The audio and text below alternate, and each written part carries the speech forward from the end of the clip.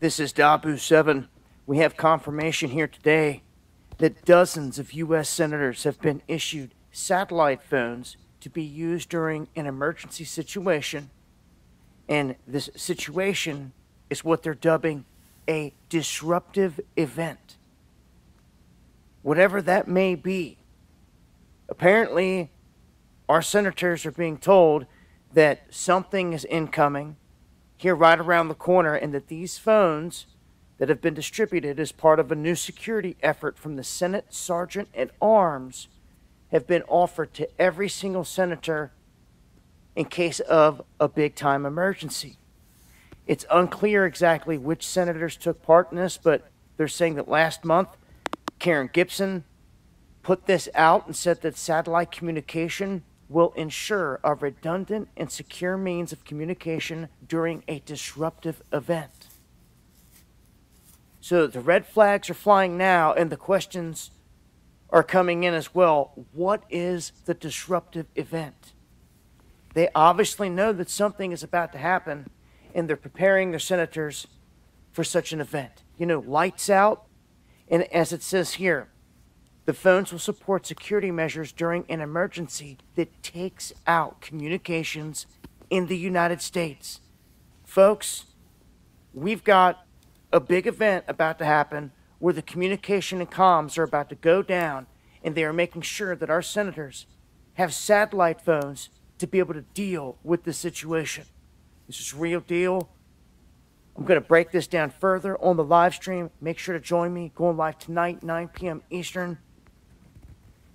There's links below. Hit that subscribe button for more. This has been Dabu 7. Shalom, shalom. Call halal, YAHAWAH, BAHASHAM, YAHAWASHI, BAHASHAM, QADASH. That's giving all praise to the Most High. Name is only begotten Son, named the Holy Spirit. My name is Ibar from the Prophets in Babylon camp down here in Tampa, Florida. And I only give double honors to the elders and apostles of Great Millstone who taught us His truth and truth of sincerity. Peace and salutations to the full lake scattered abroad. And real quick in this video, I want to touch on what you just heard from Dabu 7. Okay. What you just heard from Dabu 7. It says senators given satellite phones for a disruptive event that will take out the communications. Okay, so and now he said how, you know, they're giving these phones so that they can know how to deal with this event, which they don't deal with these events anyways, man. These senators are full of shit. You know, really, they're just putting on the show. At the end of the day, if the communications do go out, by the way, who knows, the EMP, they're saying China's, you know, going to do a cyber attack against America. You know, sure, they can shoot a missile over here above the atmosphere and then knock out all the lights, man. You know, but whatever it may be, the lights are going to get shut off. These phones are going to get shut off. There's going to be no, no nothing pretty soon. And I believe that they gave these senators these phones so that they can be still contacted and be told when to go to the bunkers, man. Because when all this hell does come to the earth, these government officials and these leaders, you know, these senators and stuff and whatnot, hey, man, they're going to run into those bunkers. Okay, they're going to run right into those bunkers, man. Okay, and they know what's coming. They are a part of it. Okay, they're helping forward it. It says, amid growing concerns of security risks to members,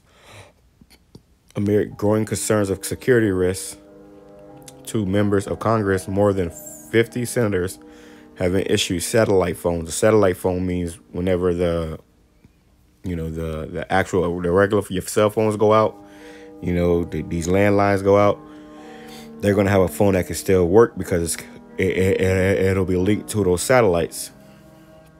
It says, have been issued satellite phones for emergency communication. People familiar with the measures told CBS News in testimony before the Senate Appropriations Committee last month. Senate Sergeant at Arms Karen Gibson said satellite communications is being deployed to ensure a redundant and secure means of communication during a disruptive event. So they're saying a disruptive event is coming. Okay, a disruptive event is coming, which means something's going to disrupt this world that we live in, this life we live in every day, day by day. You know, like I said, going through the mundane, going to work, clocking out, going home, cooking dinner, watching TV, going to bed. That's about to change, man. Something's about to happen. Something's about to happen, and they know it. They got this debt ceiling thing going on where they're saying that millions of people can lose their jobs. They're saying how you got the whole thing at the border. You got them talking about China finna do a cyber attack. So whatever does happen, they're preparing their people for it, but they ain't give you no satellite phone. Okay, your government's gonna leave you out there. And like I said, I believe they're making a run for it, man. I believe they're about to go into them bunkers and watch, this place, fall apart, from the cameras that they have out here. They're gonna watch it on TV in them bunkers, man. While you out here starving to death and you are eating your children, they're gonna be watching you from a damn red light. It's like your red light, green light. The traffic light cameras, man. Watching you. And glad that they ain't out there. Okay, then this is the time that we are warning you of a time worse than ever before in history is coming to this earth. And these elites, they're the ones doing it. They know about it. So let's get right to the point. This is Revelation chapter 6, verse 12. It says, and I beheld when he had opened the sixth seal, and lo, there was a great earthquake, and the sun became dark as sackcloth of hair, and the moon became as blood. Salakia. And the stars of heaven fell unto the earth, even as a fig tree casteth her untimely figs when she is shaken of a mighty wind. So if you ever see like a fruit tree, when a mighty wind comes through, some of those fruits will fall to the ground and they'll make a thud. Doom, doom, doom. Well, this is ultimately talking about thermonuclear destruction, man. Okay, total annihilation. America's about to be destroyed, and these elites know it's coming. All right, now I'm not saying that this is what's going to happen tomorrow, but something's going to happen that's going to lead up to this, man. And this is why they're going to go. That's why they're going into those bunkers, because they know when shit hit the fan, it's going to really hit the fan. It ain't just going to be bouncing back. Nah, man. When they hit this time, that's it. It says, verse 14. It says, and the heaven departed as a scroll when it is rolled together, and every mountain and island were moved out of their place because of what those missiles, man. It's gonna start pelting this earth. And these government elites, they seek to hide. They already got, underground bunkers, luxury bunkers, which we don't do videos on that.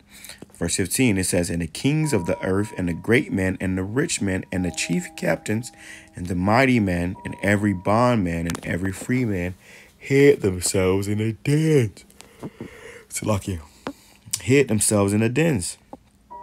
So the kings of the earth, the kings of these nations, the great men, the ones that's with them, the military men, the military chiefs, the rich men, okay, and every bondman, everybody in the military, okay, they all gonna come to a common agreement. Okay, it's time, and we gotta go. And they show you that in these movies. Anytime before a nuclear bomb go off, you got 30 minutes or whatever, and you have military trucks pulling up to certain people's houses, government officials, but also like dentists and doctors, people that they may need down there in them bunkers to pretty much restart life. They think they're gonna rise from the ashes, like a phoenix, but they are wildly mistaken. They're gonna hide in them bunkers. We're gonna pull them out, okay, with that spiritual power. It says,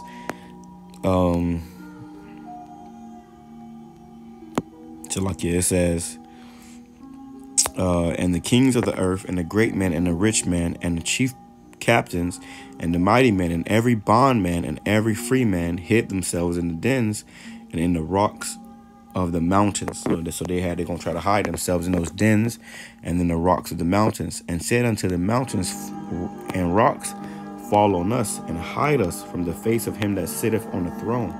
You see, so they're about to try to run from the Lord. They're going to try to run from the Lord's judgment. It says, and from the wrath of the Lamb, because once this thing start kicking off, a lot of stuff it's going to happen fast, man. And it's going to be a domino effect. You ever see people line up dominoes and then they knock one. It may take them forever, all day to line up these dominoes. It may take them, hours to line them up perfectly. You know, because if you make one wrong, move, one wrong step, then it's gonna fall down. You gotta do it all over again. So they may have to be very patient, take their time to set up these dominoes. But once they knock them, once it's time for them to knock one over, and then and for that, that domino effect of all the dominoes falling in, synchronized order, which that's how it's gonna be. Back to back to back. The Lord, calls it like birth pains, man. You see if a woman is pregnant, she start going into labor, she start getting those contractions, and and first is one here, one there, then they get more and more,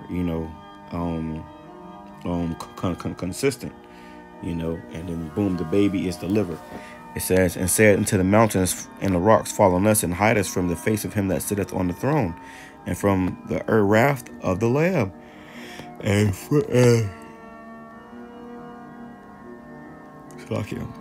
the great day of his wrath is come. For the great day of his wrath is come, who shall be able to stand? You see, so they know the Lord is coming. Okay, they know that the time is up. They know that this world is coming to an end. Okay, let me grab that too.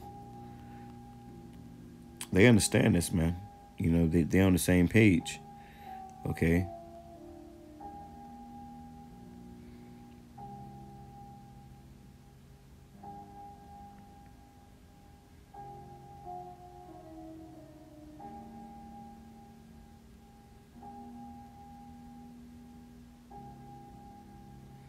Let me go here. It says Matthew chapter 24, verse 14, and the gospel of the kingdom shall be preached in all the world for a witness unto all nations. And they seen this word go out. Matter of fact, I was in Publix today, the grocery store or whatever, and there was this tall, dark-skinned Jake in there. He had like a bald head, but he had a big white beard. He had a black shirt on. It's kind of like an ashy black, so it's kind of old. You can tell it's kind of old. But it said Hebrew Israelite on it, and then on the back of it, it said something. Then it had Bible scriptures, but it said Hebrew Israelite on it. And I was walking behind him, and I was just watching people that was passing by him, and the Edomites and even the Jakes, they would read his shirt and they would just have this look on their face, whether it be like a joking look or a terrified look or an annoyance look. Everybody had a reaction to that because this word has went out into the world. Okay, this word has went out into the world, and these elites, they know that, once this word go out, that's the end of their rulership. So they're getting ready to make their departure. They're about to make a run for it. All right, and they're getting all their government officials ready.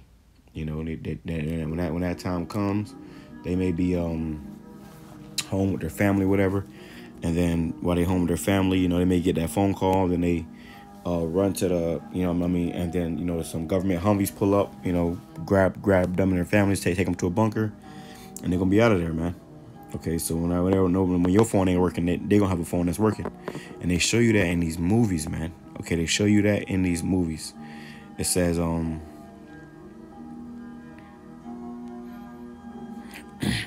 this gospel of the kingdom shall be preached in all the world for a witness unto all nations, and then shall the end come. So the end is definitely coming. Okay, the end is definitely coming. The end of this world as we know it is coming, and they know it, and they're preparing for it. Okay, let me see what else I got.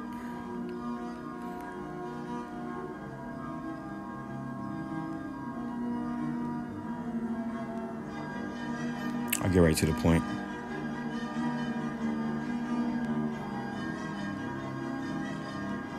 Let's grab this. It says 2 Ezra chapter 6, verse 25, and whosoever remaineth from all these that I have told thee shall escape and see my salvation and the end of your world. So we're about to witness the end of this world, man. It says 2 Ezra chapter 9, verse 5, for like as all that is made in the world hath a beginning and an end, and the end is manifest. So the end is manifesting. Okay, it's becoming clearer and clearer. That is that Elon Musk just get cleared for this brain corrogament, this brain implant by the FDA. So times are speeding up, Lord speeding up the times, man. Okay, and something's coming, a disruptive event.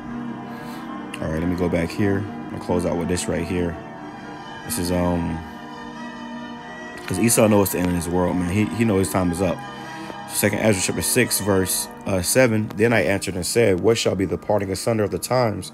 Or what shall be the end of the first and the beginning of it that followeth? And he said unto me, from Abraham unto Isaac, when Jacob and Esau were born of him, Jacob's hand held first the heel of Esau. For Esau is the end of the world, and Jacob is the beginning of it that followeth. So right now, Esau is in power. This is Esau's world, but it's coming to an end, and they see that. And after that, our world is the beginning of it that followeth, man. So no matter what these devils try to do, where they try to run, their time is running up, and they know that. They know that, and they're afraid. And it ain't nowhere to run no more.